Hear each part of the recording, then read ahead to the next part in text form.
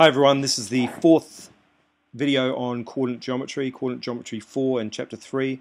This is the last one. We're going to look at 4 application problems here, just 4 examples of how these coordinate geometry techniques that we've been using, how they come up in the exam and what they look like, the kind of questions you might get. So just to recap, have a look at the other videos if you haven't already. We've looked at working out the midpoint of a line. We've talked about working out the length of a straight line, the gradient of a straight line, the equation of a straight line, and the relationship between parallel and perpendicular lines.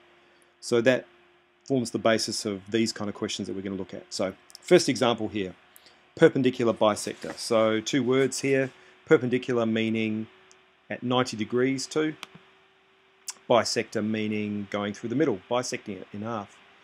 Once again, sketch really helps. So I've drawn these 2 points. You don't have to have it as accurate as this, obviously. So -2,5 and 4,3. So we're looking for the equation of the blue line. Now remember, to find the equation of a line, we need 2 things. We need the gradient and we need a point on the line. Okay, so I'm going to get the point on the line by working out the midpoint of the line.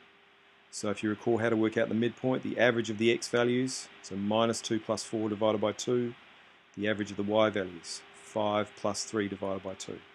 So the midpoint over here is 1, 4. So that's a point on the line. Next we need the gradient. Well, this line here is perpendicular to AB, so if I can work out the gradient of AB, then I can work out what the gradient of this blue line is here, the one we're looking for. So from A to B, the rise, we've gone from 5 on the y-axis down to 3, so the rise is -2. Remember, we're looking from left to right, so this line's going down. So I'd say the rise is -2, and the run from -2 across to 4 is 6. So the gradient is -2 over 6, or -1/3. If the gradient of AB is -1/3, the gradient of the blue line is the negative reciprocal. So turn that fraction upside down and change the sign. The gradient of the line is 3. Okay, we've got the gradient, we've got a point on the line, y equals mx plus c, we substitute in all those things that we know. The gradient is 3, the x value is 1, the y value is 4, giving us c equals 1. So the equation of this perpendicular bisector is y equals 3x plus 1. Second example, we've got 3 points that form a triangle. The perpendicular from A meets the base BC at the point D. Find the coordinates of the point D. Now that's really hard to get your head around unless you draw a little sketch. So once again, a sketch is really important here. So I'm going to go down to the sketch. You're not going to have it as accurate as this, obviously. And because I've drawn this really accurately, you can see what the answer is. But just to show you what we're doing here, we've got the triangle. The perpendicular from A, in other words, a line that meets the base of this triangle at 90 degrees, perpendicular. And we're looking for the coordinates of that point right there, D. Okay, a lot of these problems involve the same thing. It involves finding the equation of 2 lines and then solving simultaneously to find the intersection of those 2 lines. So what we want here is the equation of B to C, which we can do because we've got both points there. And then we want the equation of A to D. Now when you're doing these, just remember that, really important. To get the equation of a line, you need a point and the gradient. So to get the equation of A to D, or the line AD, we've already got a point on the line. We've got A, we just need the gradient of this line. Now to get the gradient of this line, it's perpendicular to BC. So if we can get the gradient of BC, we can find the equation of AD. Okay, we can get the gradient and therefore we can get the equation. Okay, so let me go through this working here. To get the equation of BC first, rise over run for the gradient, -3 over 6 is -1/2. We could use either point B or C, but I've decided to use the point C. So the C is 4 minus 1, so substitute those 2 in, giving me C equals 1. So there's the equation of B to C, -1/2 x plus 1. And you can see from the sketch, it looks good.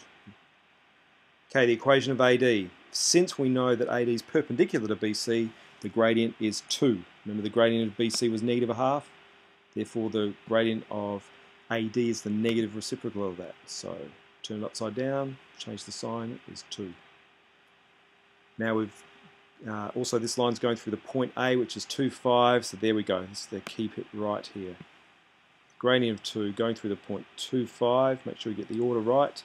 X value there, Y value there, giving me C equals 1. So here is the equation of AD.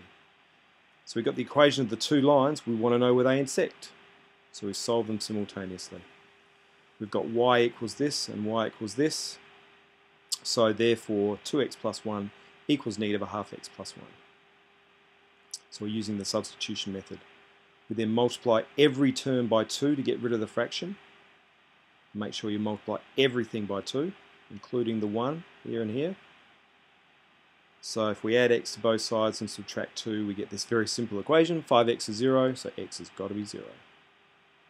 We've got the x value now. We substitute back into either one of these equations to find the y value. I think substituting it back into the equation for AD is simplest. 2 times 0 plus 1 is 1. So the coordinates of D is 0, 1.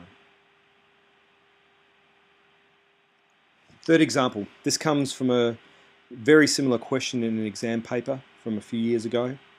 We've got this trapezium shape kind of on its side. We're given the coordinates of 3 points on the trapezium, and the last question here is going to ask us to find this 4th point here, D. Kind of leads us along, asks us to find the equation of CD and BD, and once again finding the point of intersection of those two lines is how we're going to get the coordinates of D. Okay, so let's look at this. The equation of the line CD. Well, CD is parallel to AB, so it's going to have the same gradient. So we're going to have the gradient of CD. We've got a point on CD, that's 6, 8, so therefore we're going to be able to find the equation. For BD, it is perpendicular to both AB and CD, so we're going to be able to work out the gradient, and we've got a point on the line. Remember, that's all we need, the gradient and a point. So we're going to be able to work out the equation of BD, solve simultaneously to find their intersection. Here's the working. For A, the gradient of AB is negative a half. Remember, any line sloping down from left to right is going to have a negative gradient, so down 4 and across 8. So using point C, which is on the line we're looking for, the coordinates of C is 6, 8. Substitute them in. This is the key bit right here. Done this many, many times now, giving us C equals 11. So there's the equation of CD, negative a half x plus 11. For part B, if the gradient of CD was negative a half, the gradient of the perpendicular to that line will be 2, the negative reciprocal. And in this case, we've got a gradient of 2, and the point C is 8, 2. Oh, sorry, the point B. We're going to use the point B here. We're looking for the equation of BD. That gives us C equals negative 14, and therefore the equation of BD. Great, and now we're just going to solve those simultaneously. So 2x minus 14 equals negative a half x plus 11. Times everything by 2, same as we did last time. Add x to both sides, add 28 to both sides, gives us x equals 10. And for the y coordinate, we could choose either one of these equations. I've chosen the equation for BD, 2x minus 14, so 2 times 10 minus 14 is 6. So the coordinates of D are 10, 6. Last example, quite a tough one here. We've got, and we deal with this stuff in calculus later on, we've got a straight line which is a tangent to this curve. Tangent means that it just touches it at one point, the point A. The normal to the curve. Now this is another calculus term. The normal it means it's perpendicular to the tangent. Okay. So you can see in the diagram I've drawn it out, which makes this a lot easier. We're trying to find the coordinates of B and therefore the length of A to B. Okay, so the first bit here, you'll need to look back at your work. If you're not sure how to do it, look back at your work in quadratics. We're solving simultaneously the equation of a line and a quadratic. So we've got y equals 2x squared is one line, and y equals negative 4x minus 2 is the other line. Sorry, y equals 2x squared is the curve. So putting those two equal to each other, putting everything on one side, it's a quadratic. Everything on one side equal to 0. Divide by 2 and factorise gives us x equals -1.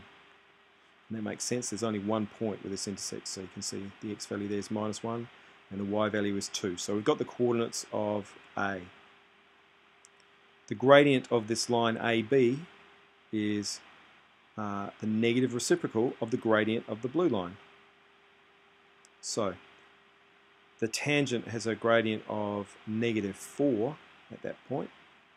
Okay, so the gradient of the normal is 1/4. So we go through the same process again, substituting in the point with the gradient, giving us C is 9/4. We could call it 2 1/4, but 9/4 is neater. So there's the equation of our line. Now I want to know where that line intersects the curve again. So we're solving simultaneously again. Okay, 2x squared, our original curve, where does it intersect the line AB? Okay, so times everything by 4, everything on one side equal to 0, and factorise gives us 2 points. And that makes sense. -1 is going to be one solution. We can see that in the curve. That's where A is. We've already got that point, but we're interested in B. We've now found that the x-coordinates of B is 9/8, or 1 1/8. And the y-coordinate, substituting it back into the equation of the curve, 81/32. Some nasty numbers here. So we've got B, a bit of Pythagoras' theorem now to give us the length of 2.19. A bit nasty there at the end. So there's 4 applications problems of the kind of questions that you might see in the exam for coordinate geometry.